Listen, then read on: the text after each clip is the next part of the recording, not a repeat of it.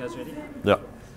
What does winning this award mean to your company, considering how strong the opposition was? I think it's a mechanism we've over the years, the whole brand has been built on developing people and how we develop people, and the benefits of developing people is the product we produce. And I think it's just a way of recognizing the input into the people, and the people, what you sow you reap, and we've reaped the benefits from our staff. And then what do you think gave you the edge for this award?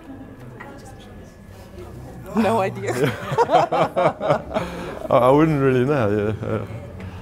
I don't know how they assess it, but we probably about 10 years ago, we decided to take the largest shareholder in the company is our employees, and we gave it to them for par value, the shareholders and the management at that stage.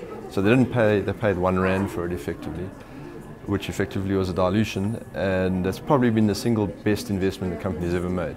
The loyalty and the productivity given back by the staff is huge. And then just finally, what impact do you think the National Business Awards have on business in South Africa? I think it's fantastic. I think it gives an opportunity to showcase the skills that we've got. It would be nice if we could get it on a more SADC or African scale, where you could actually then expose the brands and the skills of the various companies to a more African feel to it. And then it'll give opportunities for the companies to network and build from there. Awesome. Thank you very much. Thank you.